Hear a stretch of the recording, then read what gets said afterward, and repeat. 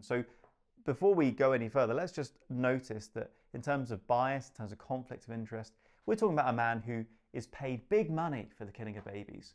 And it's no surprise that he's not a fan of the centres who are providing information that is going to dissuade some from going down that route. It's directly damaging his business.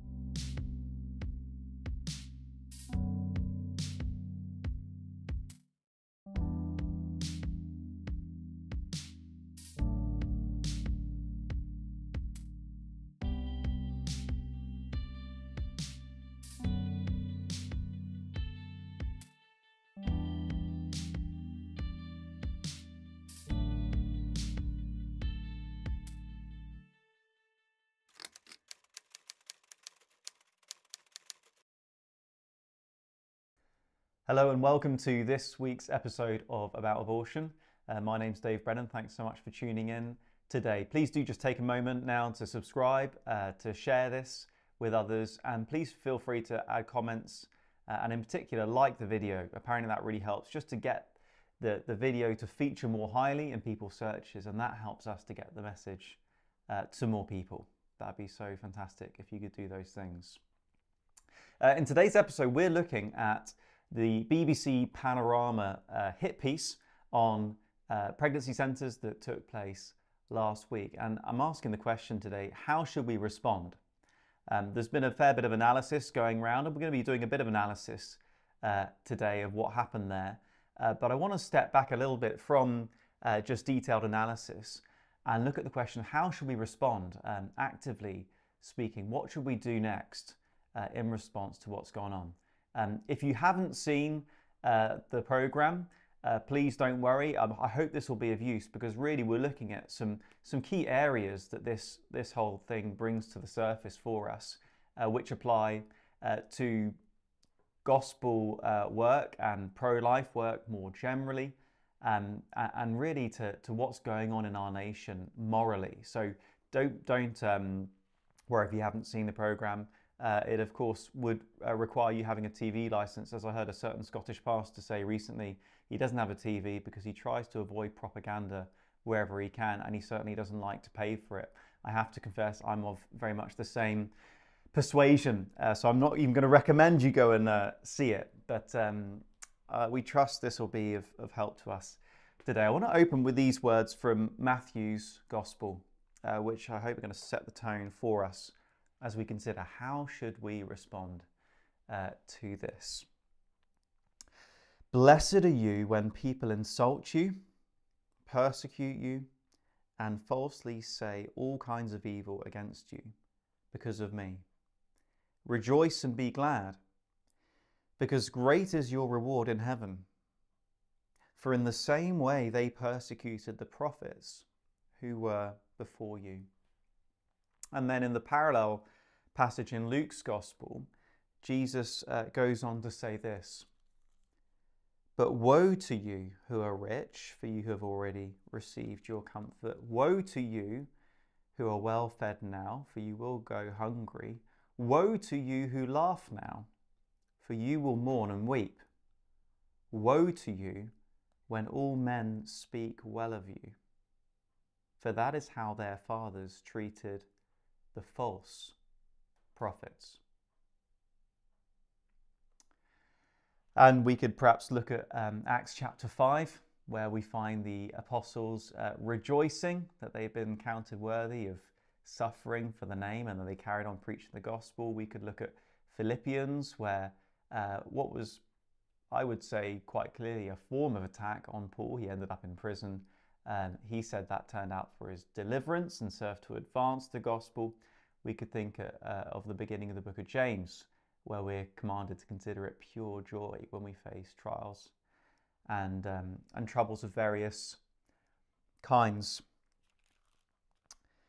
We're going to be looking later on in this episode at some of the details of this kind of hit piece, what was claimed and what we make of those claims. But I want to begin by looking at the reality of spiritual attack and how we need to respond to spiritual attack. And I want to say that this is a form of spiritual attack. That's a big part of what's going on here. Clearly, the abortion lobby is getting nervous. We're really sensing that in many different ways.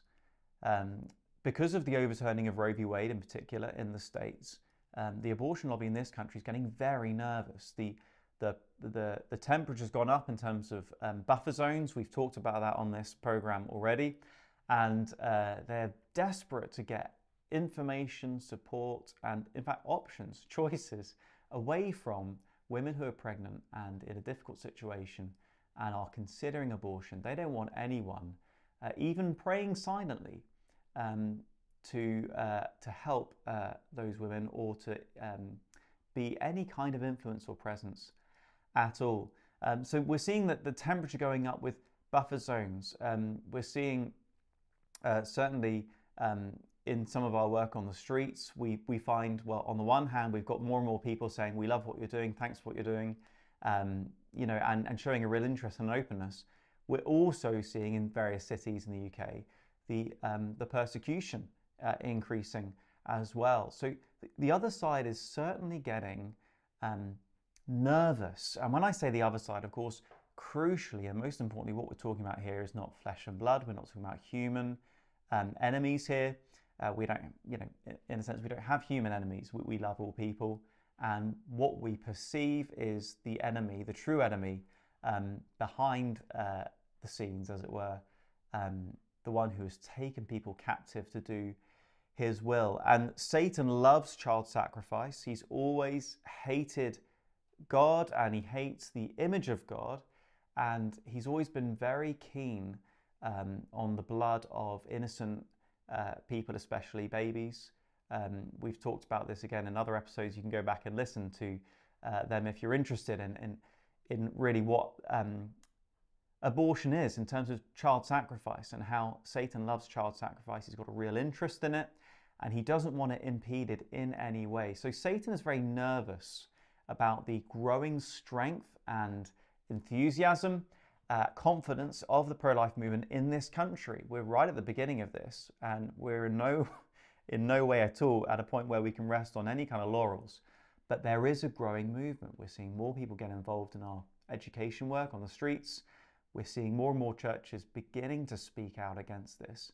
We're starting from not just zero, we're starting from something in the negative, but there is positive movement. So the other side is getting nervous and hence this attack. And so what happened here was BBC almost certainly commissioned informally in some way by the abortion lobby. I mean, it's not difficult to see that just reading through the BBC's own kind of article on this. We'll get onto that later on. But essentially the BBC, put up to it by their friends in the abortion lobby, went undercover into 57 pregnancy centres. These are crisis pregnancy centres. That the terminology varies, but essentially these are, broadly speaking, and I'm saying broadly speaking because of what I'm going to have to talk about in just a few moments, broadly speaking pro-life. They are not providers of abortion or indeed of anything particularly medical. Some provide ultrasounds, but they are there to give information and support to women who are considering abortion. And obviously the abortion lobby is very nervous about what these centres are doing. They are aware, no doubt, that many babies have been saved through the work of some of these centres. And so they undertook to try and bring them down. They've done this before, a number of years back, something called the Brooke Report. They managed to cause quite some disruption at that stage, and so here they are having another go. How should we respond? Well, what we've seen in these brief scriptures that I've shared is, well, firstly, we need to rejoice, actually. You know, it's very easy to get the sort of victim mentality and think this is a terrible sort of outcome for the centres. But actually, if we're being attacked and we've done nothing wrong, and as we'll see in a moment, they've done nothing wrong, the ones that are being attacked, we can surely rejoice. Rejoice because we're counted worthy. If we suffer persecution because of righteousness' sake, we can rejoice. Jesus commands us to rejoice because we are following in the way of the prophets and great is our reward in heaven. And you know, if we were doing everything that Satan wanted us to do, he would never attack us. There'd be no point in him attacking us. If we find that we're never experiencing persecution or spiritual attack, in fact, that's when we should be very worried. But if we are being attacked, we can take it as a compliment that we're doing something right. So we can rejoice, and we should rejoice, and we should carry on. In the passage in Acts chapter 5, the apostles straight away carried on preaching the gospel. They were not in any way intimidated by the powerful Sanhedrin and others who were seeking to persecute them. It's very important, and this is, if this is ever listened to by any of the centres that were getting it in the neck from the BBC, just want to encourage you, don't back down. It's very tempting after being smacked by something like this to want to tone things down, to want to try and avoid to avoid this happening again. And that is what happened a few years back with many centres. Some ceased, others wanted to become more camouflaged, more like the NHS and the abortion providers, so as to avoid the same thing happening again. But we mustn't back down, we mustn't change our tune because of the sort of music that the BBC is demanding. So we've got to remember who we're playing for. We've got to rejoice, and we've got to carry on. Don't back down. In fact, if anything, press on all the more, because the other side's getting nervous, and that's because good things are happening. But I want to now talk about the other side to this, and really I am actually very concerned by some of what this Panorama investigation found. I am actually really concerned by some of the practices going on in some of these pregnancy centres, and I'm not going to be all defensive of the centres because they're meant to be on the pro-life side, because actually there's something that's very troubling about what was found here. Now, it's not what the BBC thought were troubling. It's not what they thought was unethical or bad practice. But there was one stat in particular in the piece, which we'll link below, the BBC's kind of write-up article on this. There's a stat there that I found really troubling. They asked 57 centres. Sorry, didn't ask them. They went undercover and asked them questions and did interviews and so on. Of those 57, more than half, so 34, more than half signposted, when giving information about abortion, whatever, they signposted the women to the NHS website and to other abortion providers. So they commended the NHS website and abortion providers as accurate, presumably unbiased information to the women who are coming to them. More than half of these centres were commending, were sort of normalising and implicitly commending the websites of abortion providers. Now, I find that deeply troubling. If you go to the NHS website, you can do it right now, go to the pages that purport to describe abortions, or go to any of the abortion providers and go to the pages that claim that they are giving descriptions of abortion, and you will find that the so-called descriptions are woefully dishonest and insufficient. In many cases, they will not mention the baby at all. They won't even use the word fetus. In many cases, they just talk about it being a pregnancy, and this is just a way to end the pregnancy. That is not accurate information. That is not helping someone to understand the reality and majesty of the life in their womb and the horror of what abortion, so-called, does to that baby.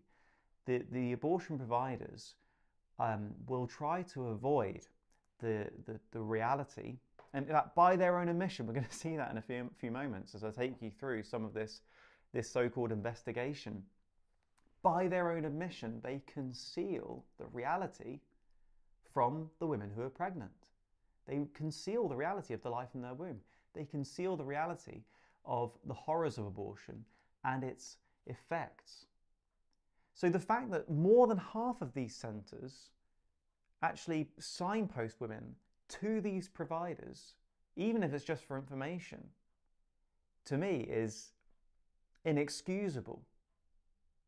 I mean, imagine if you were living in say the Netherlands, or in Germany in the 1930s and 40s, and you had a friend, a next door neighbour, say, who had some Jewish friends, and they didn't know what to do. Do I hide them? Do I help them to get to a different country? Would you say to your friend, well, hey, I actually know some people who are really helpful with solving Jewish problems. You know, I'm going to signpost them to the SS. You know, let's give them a call. They'll know what to do. They deal with Jewish people. They know how to solve this problem. You would if you had any concern for the welfare of Jewish people, you would never refer people to the Nazi regime to say, well, look, they deal with Jewish people, and they're the official authority on all of this, and you know, so let's keep it official, and we'll refer you to the SS. They'll know what to do. Now, you might balk at such a comparison, but we're living in an age when the government is paying for, and the NHS is providing, the killing of innocent human beings. And our number now is more than 10 million. We've surpassed the the Jewish Holocaust numerically. We passed that many years ago. We're on 10 million. Just because it's the official NHS website doesn't mean it's right, doesn't mean it's factually correct, nor does it mean it's morally defensible.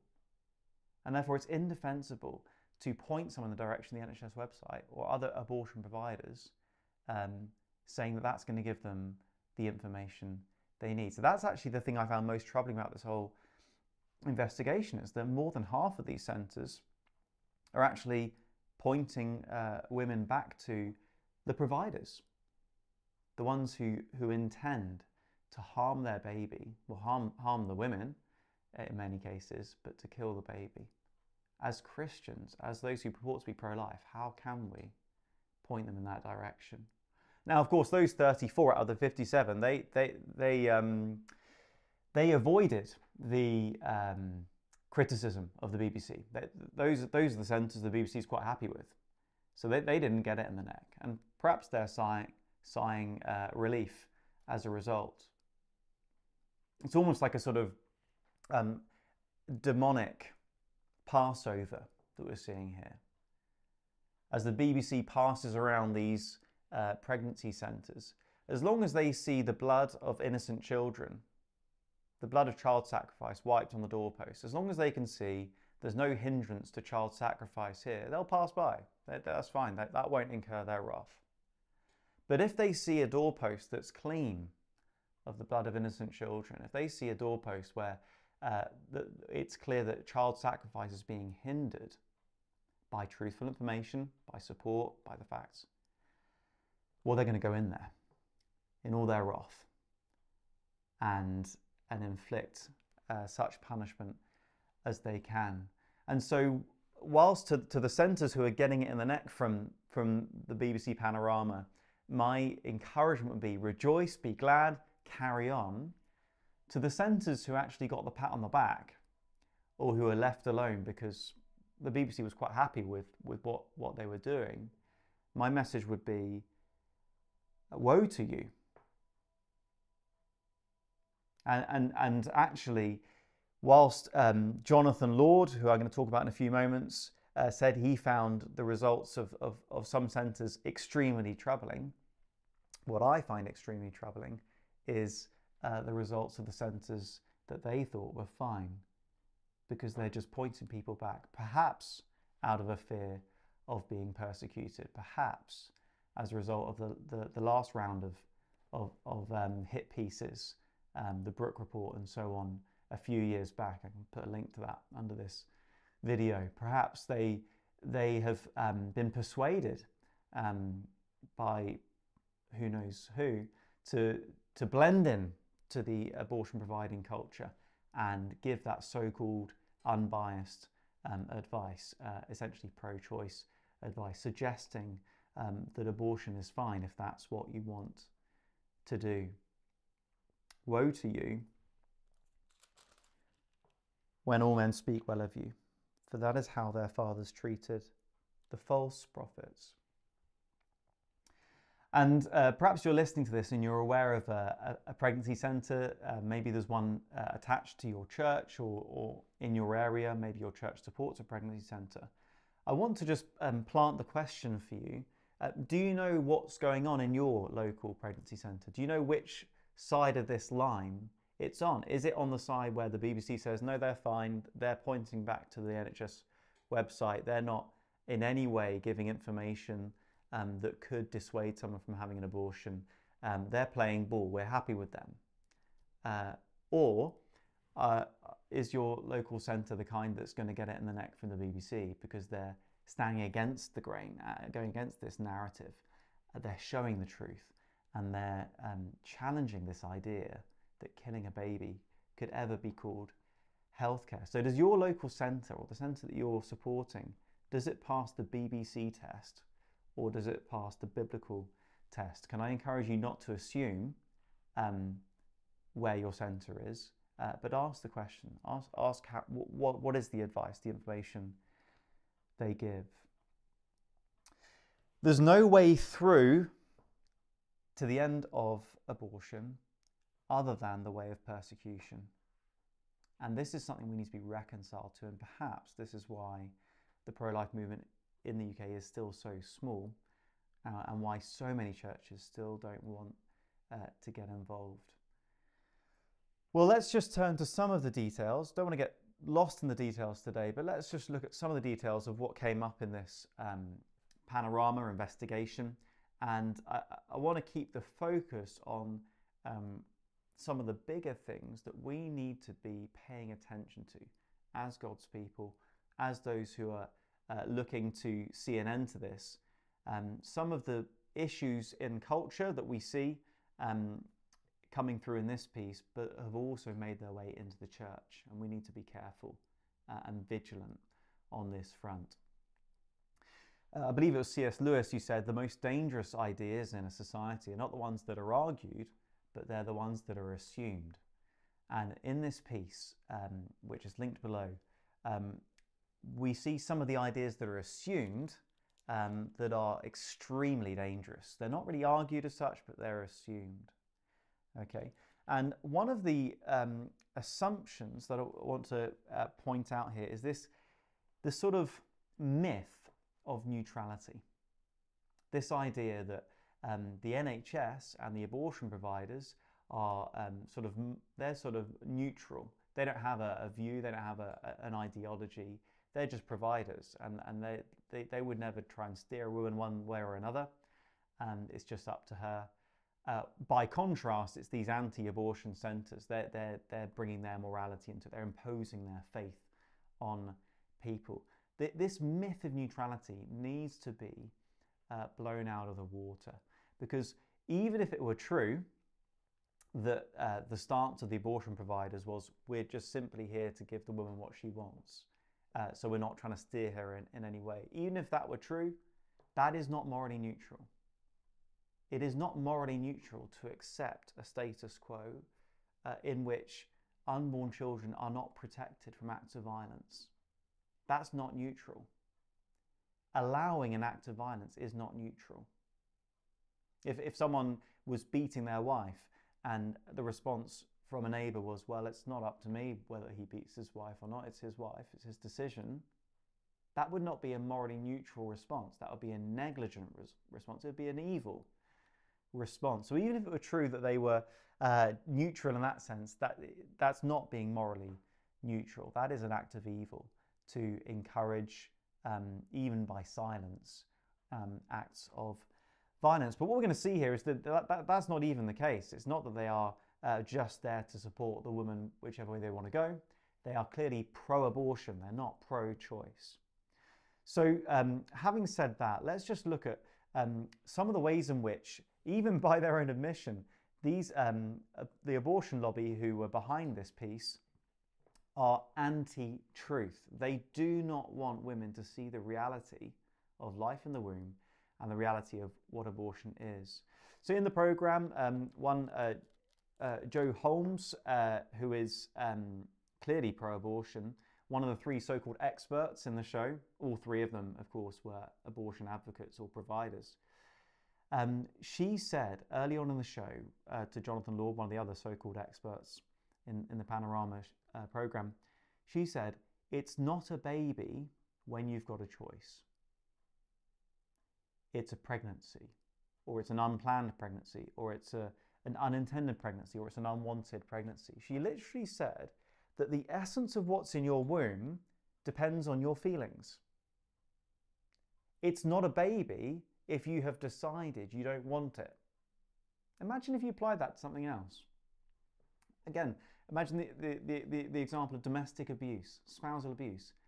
It's not my wife, she's not my wife if I don't want her to be my wife. Instead, she's a punch bag because I've decided that I don't want her to be my wife. What we want does not change reality, let alone what's morally permissible. But that's what they literally said in the show. And these are the people who are supposed to be the experts. These are the ones who are meant to be in contrast to these so-called unhinged, these supposedly unhinged anti-abortion pro-lifers. Literally said the essence of what's in the womb has changed because of thoughts and feelings. And really hand in hand with that is this aversion to the use of ultrasound. So one or two of the centres, not many of them, but some centres do use ultrasound. And Jonathan Lord, one of the so-called experts, said that this is intrusive and it's manipulative because it can cause guilt. He says ultrasounds can be helpful but in a pregnancy situation, but in some situations it's intrusive and it can cause guilt. Now this is remarkable. He is trying to discourage the use of ultrasound in pregnancy and trying to claim that women should not be even given the option to see their baby. Now, if you go on the TPAC website, the Tyneside Pregnancy Advice Centre, this is one of the centres that really got it in the neck, it says on their own website, in terms of what they offer, we offer a free ultrasound for those who want to see their baby. Okay, they're not forced to see it, but they're offered it. So this is on their website. And there's nothing manipulative about offering someone to see the truth. What is manipulative is hiding the truth from people. And again, this myth of neutrality, they want to say that seeing a baby could cause guilt. Well, yes, seeing the reality that there's a life in your womb and therefore this so-called abortion procedure is actually killing a human life, that is going to touch the conscience. And that's absolutely appropriate that it should. But think about the flip side. If they're saying this can cause guilt, well, why are they withholding information? They're withholding the truth because they don't want people to feel bad about an act of violence against an innocent human being. They're trying to numb the conscience. They're trying to pull the wool over their eyes. That's what's manipulative. And yet the BBC has opted to be on the side of the anti-truth, deceptive abortion providing lobby and against those who simply want to reveal the truth and offer support. So this is even by their own admission, these abortion providers, the abortion lobby, are anti-truth. They do not want women seeing the reality, and this is very much hand in hand with the whole push for buffer zones. They do not want information reaching the eyes and ears of these women. They don't want support reaching them. They're not pro-choice, they're pro-abortion. And this is being exposed more and more in recent months. Joe Holmes also says the language is used to make the client feel guilty. This is language like baby and descriptions of the abortion procedure. Again, what's the flip side of that? By their own admission, the abortion lobby is using language that will try to normalize and make morally palatable this procedure, which is actually an act of violence. Also in the BBC article, which kind of lists some of the findings of the so-called investigation, they mention 3 areas in which they're accusing some centres of misinformation. Okay, so not only is the use of ultrasound apparently unethical and manipulative, but there are 3 claims in particular that the investigation found and want to make out as being unfounded. So the first is that abortion can cause something that's sometimes called post-abortion syndrome, essentially mental distress, mental health problems. Essentially, it's a kind of trauma. And they are claiming that this is a condition the NHS doesn't recognise. Now, that might be the case. The NHS may not recognise it. Of course, the NHS is not the infallible source of all truth. They're certainly not telling the truth about abortion. But it's undeniable. There are so many studies. I'll put links to some of them below here. And I know people who've had this, who've had post-abortion syndrome. It is a very common experience of many, many women who've had abortions, and even men whose children have been killed through abortion. It's very common, and it of course stands to reason. It's a deeply unnatural and invasive act that ends the life of your own child. Of course it has an effect on your mental health. It's not rocket science why that would be the case. And there is so much evidence out there that it does. But they want to claim this is fear-mongering and manipulative and unfounded. The second claim they mention is the fact that abortion can cause infertility or can cause problems for future pregnancies. Now, they claim that the NHS and others say this is not the case. But if you actually look on the NHS website listing abortion risks, it's quite interesting.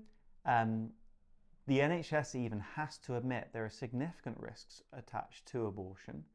But in a kind of in a very dishonest sleight of hand, they want to try and have it both ways. So they want to say this: abortion does not have any impact on your fertility.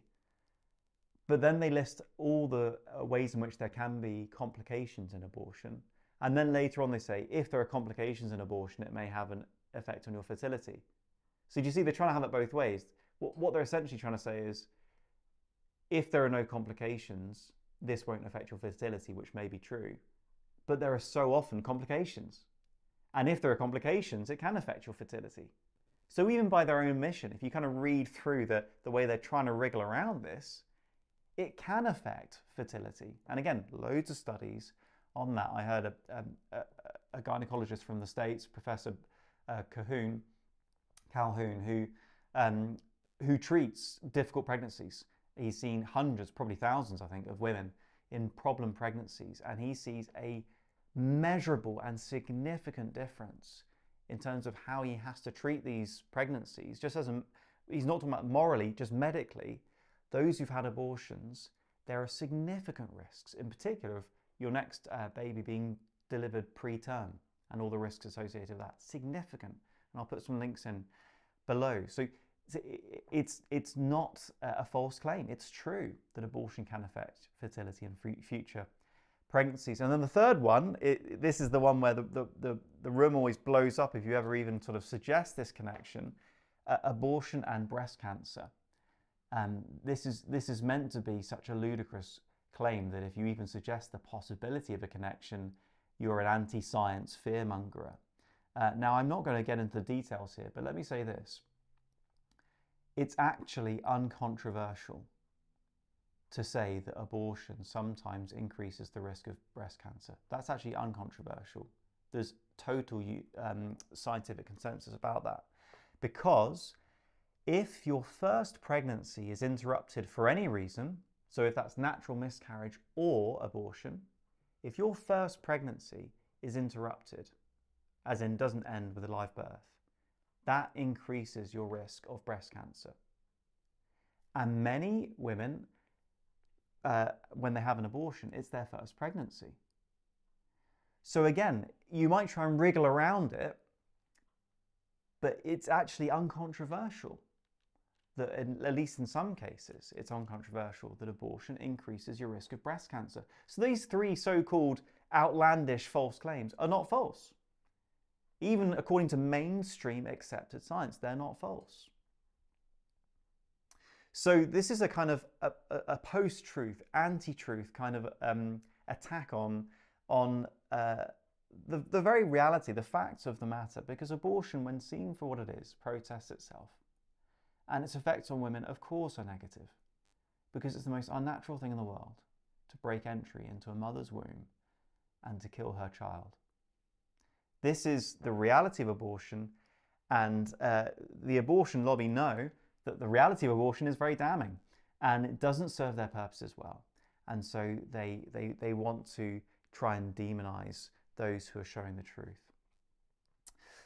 So that's kind of the post-truth side of things. I want to just touch now on their so-called experts and what they're really made of. So let's just take one, for example, Dr. Jonathan Lord. He's one of the 3 so-called experts brought in to comment on the ethics and practice of these pregnancy centres. Now, he is the head of Mary Stopes International, MSI Choices, one of the main abortion providers worldwide. And it's quite interesting to note their ethical CV. Now, of course, the most important thing we must never lose sight of is these are genocide perpetrators. They are killing thousands of babies every week worldwide. Many abortions they're performing are overseas using UK taxpayers' money to perform illegal abortions in countries in Africa, for example. In many countries where abortion is illegal, MSI is performing abortions. Okay, these are people who profit from abortion. So before we go any further, let's just notice that in terms of bias, in terms of conflict of interest, we're talking about a man who is paid big money for the killing of babies. And it's no surprise that he's not a fan of the centres who are providing information that is going to dissuade some from going down that route. It's directly damaging his business and his prospects. Now, there's more to say about this man. I'm going to link to an article below if you want to read more of these details. But he's actually facing demands for investigation himself for giving deliberately false information to the NICE, to the GMC, and to the general public. Lies about abortion pill reversal. Abortion pill reversal is where if you've taken the first abortion pill, you can take this pill, which is essentially progesterone, and that will, in many cases, in about half, I think, of cases, that can save the life of the baby. And Jonathan Lord has I would say, a clearly demonic hatred of this treatment because it saves babies' lives. And he falsely claims that it has risks to the mother. He falsely claims that it doesn't work. He even falsely tries to claim that if you've taken the first abortion pill and you regret it, you don't need to do anything. You don't need to get a pill reversal. Just do nothing and the baby will be fine. That's a lie as well. That will in many cases lead to the death of the baby.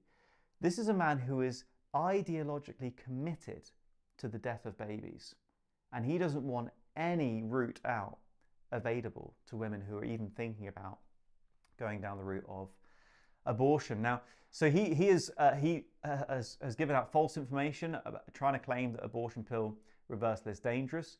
He instigated a campaign against Dr. Dermot Kearney, who's a wonderful man who's seen a number of babies saved through abortion pill reversal, and he instigated this smear campaign to try and get his license revoked and so on. Now the GMC has vindicated Kearney and said he's been guilty of no wrongdoing at all. He's not given false information, he's not coerced anyone, he is squeaky clean, and yet still Jonathan Lord is pressing on, trying to campaign against abortion pill reversal and against Kearney. He even went, this is Jonathan Lord, he even went to the point of harassing a vulnerable woman in a crisis pregnancy to get her to testify against Dermot Kearney. He even called her on her personal phone, this is Jonathan Lord harassing young vulnerable women to get her to testify falsely against Kearney, to the extent that she blocked his number. And then on the same day, he emailed her to try and get her. And in that email, he lied, saying that other women have already come forward giving testimony, and would she do the same? That was not true. So this is a deeply, deeply unpleasant man who is prepared to lie, prepared to intimidate. This is real harassment. going after a young woman when she clearly doesn't want to be contacted. And yet they have the audacity to claim that it's these centres who don't stand to gain financially from abortions in the way that Jonathan Lord does. They have the audacity to claim it's these centres who are being manipulative and harassing and so on. Now, it's worth noticing that in recent years, twice the CQC has found MSI to be deeply wanting in their own conduct. In 2017, they were found to be paying bonuses to their staff for persuading women to have abortions. So that was like a target that employees had, and they would have a financial incentive to get more babies killed. It was found that they had in their business plan the DNPs, the did not proceed people. So women who were thinking about an abortion and didn't proceed, they were going after these women again, calling them, trying to get them to arrange another appointment again. Imagine if the pregnancy centres were doing that. Imagine if a woman went out of the centre saying she's going to have an abortion and the centre kept calling her, trying to bring her back. There's no doubt the BBC would have found that to be extremely troubling and unethical and so on. But this is what MSI does. They have a financial incentive for those who persuade women to get abortions. They go after the ones who did not proceed. In 2016, CQC found there were more than 2,600 serious incidents in MSI clinics around the UK. They were failing basic safety procedures. This is Mary Stopes International. No wonder Jonathan Lord was all too keen to jump in on this smear campaign and try and suggest it's these pregnancy centres who are being unethical. I can well imagine he wants to divert the attention away from his own personal conduct and the failings of his centres. Even aside from the killing of babies, the CQC's assessment of them, I can only imagine too easily why he's keen to do this. So there's just one example of these so-called experts, deeply troubling people. But we mustn't get hung up on these ad hominems. It's important to notice what's going on here. The BBC is trying to launch a massive ad hominem against the pro-life movement. Essentially, say that we're such bad people doing such bad things, therefore, and they, again, this is not what's said out loud, but the implication is abortion is fine. The thing you really need to be worried about is these anti-abortion activists who are so inappropriate, so unethical, so biased, etc. Now, I'm not here to defend the pro-life movement, and it's important we don't, that's a wrong way to respond to this program. We mustn't get caught into answering bad questions, okay? Yes, we want to right the record, but the reason it's wrong to kill an innocent human being is not because these centres are doing a good job.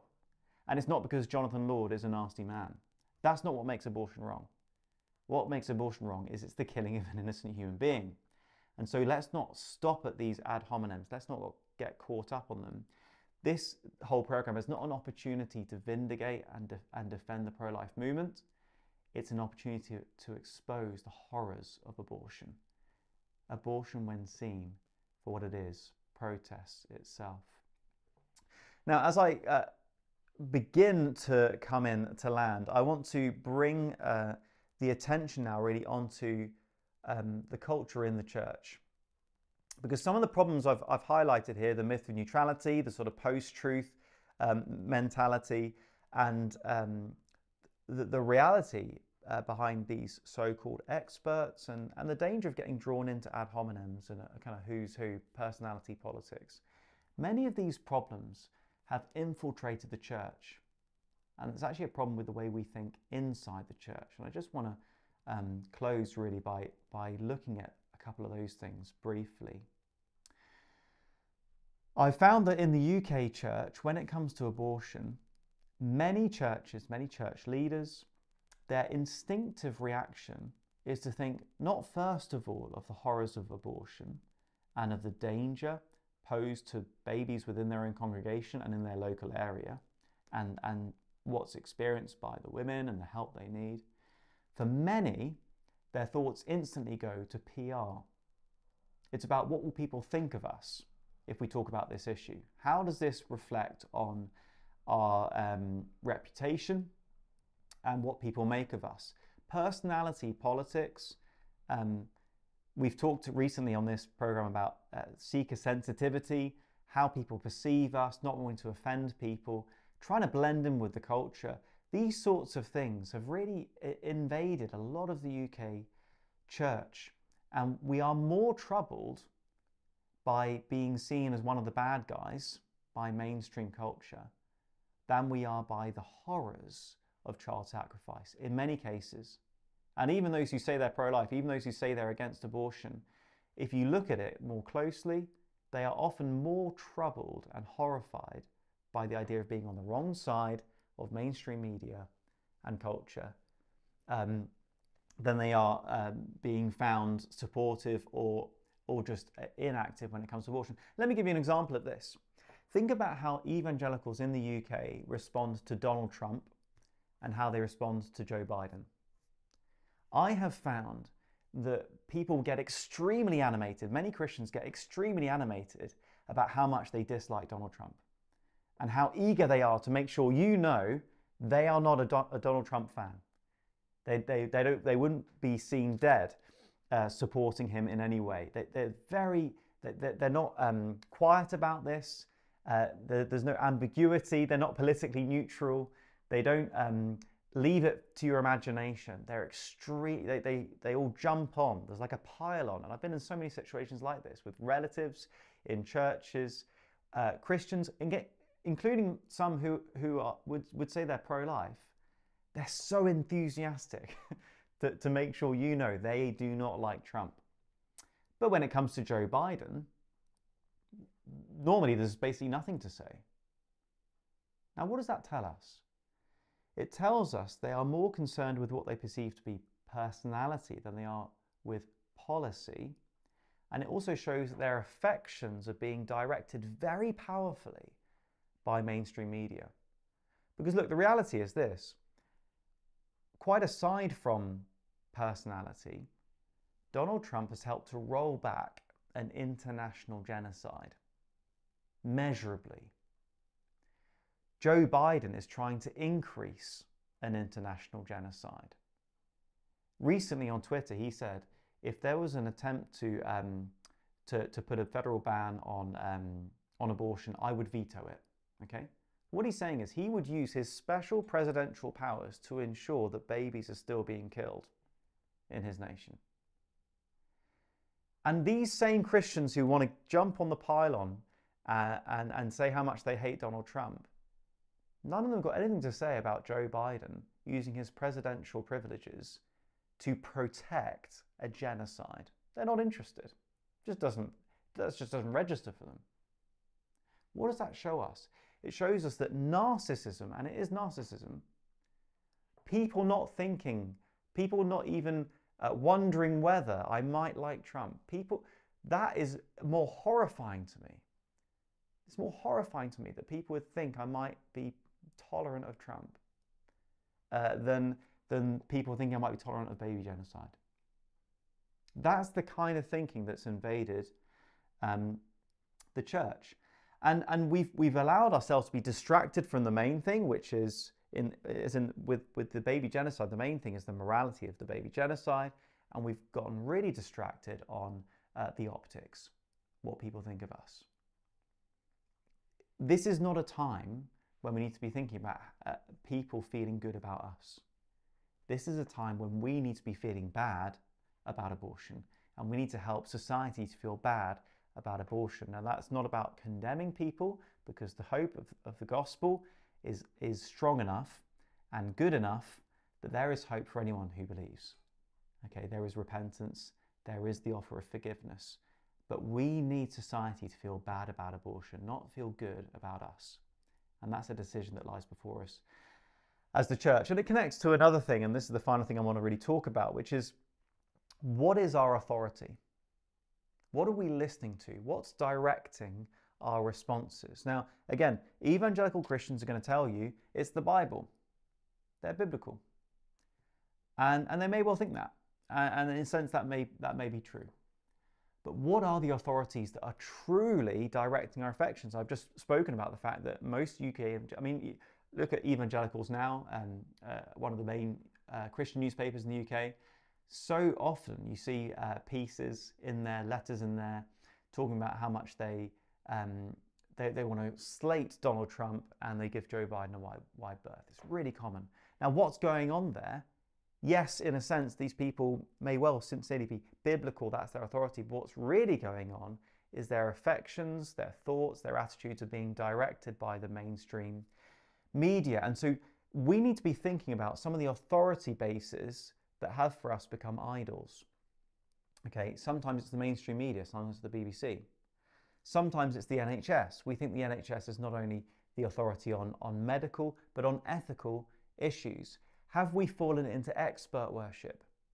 Do we believe the experts are the only ones qualified to speak on moral issues such as abortion? Do we trust the government implicitly? Or do we turn to, for example, the BACP? Again, I'll put a link below. The sort of authority on counselling and psychotherapy. They tell us what makes good counselling. They set the rules. They tell us that we're meant to be so-called neutral, non-directive, that we just do whatever the mother thinks best. That's right for her. Now, we might think that we're immune to this because we're Christians, whatever, but notice the way we behave in the church. I've spoken to many churches on abortion, and there are many more churches I've not been able to get into. And there are many, many churches where they see that any issue like abortion, or IVF, or whatever, they delegate that to the doctors in their church. They think the doctors are going to be the moral authority on these ethical issues because they're doctors. Now, doctors certainly know a great deal more than I do when it comes to the medical stuff, but does that make them more morally or ethically authoritative? Now, the reality is, and we've got other episodes on this, in particular the 1965 Abortion Act piece, but also looking at the history of the evangelical movement in 4 books. I can put links to those below as well. We've got a history in this nation of subcontracting our morality on this issue to the medical professionals, even in the church. Now, a Christian doctor may have very clear thinking on this issue, or they may not. In fact, there may be a great danger that they've been compromised on this issue, or there's a temptation for them to be compromised on this issue. They may be less well placed than others to speak clearly, ethically on this issue. There may be a conflict of interest. Their profession could be on the line if they speak and stand clearly on this issue. So are we turning to doctors in the church to be our moral authority on ethical issues like abortion, rather than Scripture? Because actually the Scriptures are sufficient to give us moral guidance on this issue. Think about the way churches responded to lockdowns and masks and vaccines. We allowed other authorities to tell us what loving our neighbours looks like. Think about, I'm reminded of a young woman I spoke with who had just been through training in one of these pregnancy centres, which used the secular, pro-choice, non-directive model. The first thing she said to me was, well, you know, the most important thing is if a woman came to us and then, you know, whatever we showed her, whatever we said, persuaded her not to have an abortion, so to have the baby, and then later she regretted it, wouldn't that be awful? Wouldn't that be the worst thing? That's literally what she said. She was so indoctrinated. This is a Christian lady in an evangelical church. She was so indoctrinated by the pro-choice, non-directive ideology that was being taught by her Christian pregnancy centre that she thought the worst thing in the world, the worst outcome would be if a woman was persuaded to keep her baby and then regretted it, which, by the way, virtually never happens. No, virtually never happens that someone regrets having their baby. The converse so often happens. Now, it may seem I've gone a long way here from BBC Panorama, but what this raises for us and highlights to us is a number of different areas. What's our authority? Do we implicitly trust the experts? Have we believed the myth of neutrality? Are we people of truth? And are we steering clear of personality politics and getting drawn into being obsessed with our optics and how people see us? rather than going the way of righteousness. Look, friends, things are going to continue to get hotter. The abortion lobby is not going away. They're not going to go away quietly. Satan is raging against those who are seeking to expose the deeds of darkness and stand for righteousness and truth. Those who want to get between him and the blood of these innocent children.